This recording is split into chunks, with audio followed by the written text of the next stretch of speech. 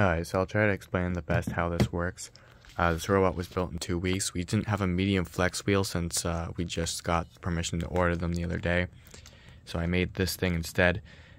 Because of this, the chain does skip when the wheel's going, or when the disc is going up, but it still works pretty good.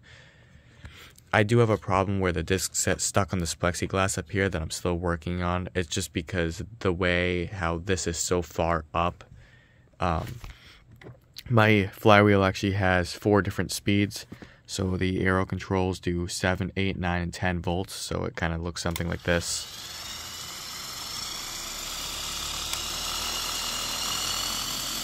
And then I can stop it with that.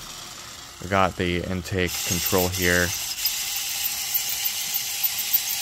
So you would just feed it a disc, or the robot would go into the disc. It goes up like that and into that. And then you set your speed. I'm gonna do so you set your speed. I'm gonna do 10 volts. So just go to the max that I want. I don't do 12 volts because it's too powerful. And then you press B and like that. So there's 2 pneumatic tanks here. I do have to clip all these zip ties today before my comp tomorrow. But there's 2 pneumatic cylinders here that go into the double acting solenoid, which redirects into a double acting piston. And this piston, basically when I press B, it just pushes the disc up into a flywheel.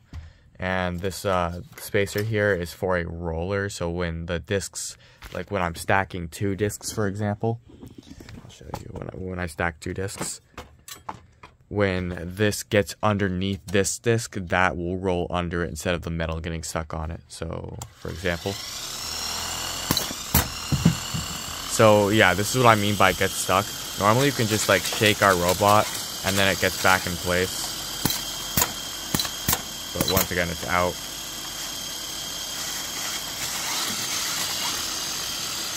But anyway, you just shake the robot until it gets back in place, and you can shoot again.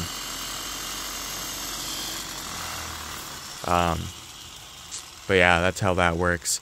My thought is maybe to put like these roller things here instead of plexiglass as well.